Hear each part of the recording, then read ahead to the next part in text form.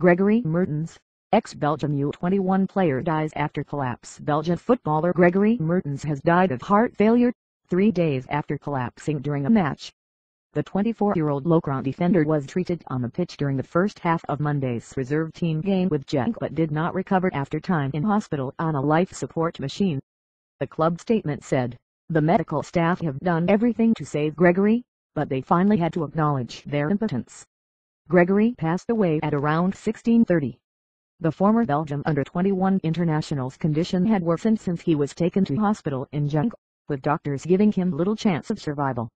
On Thursday his family agreed his life support should be switched off.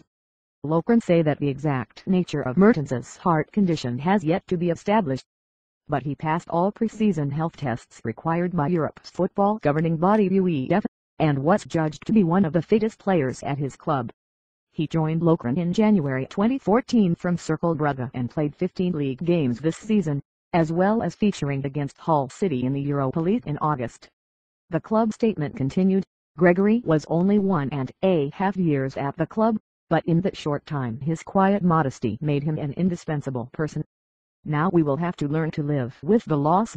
Former Bolton midfielder Fabrice Mutombo, who survived after suffering a cardiac arrest while playing against Tottenham in 2012, said, "Horrible news that Gregory Mertens has passed away, only 24 years old." #RIP. Belgium and Everton forward Romelu Lukaku added, "Rest in peace Gregory Mertens, gone too soon. Life is crazy sometimes, man. One day you're here, next day you're gone." Lokeren's Pro League game with Westerlo will go ahead on Friday, with the club and fans preparing to pay their respects to the defender. It is understood that the Belgium football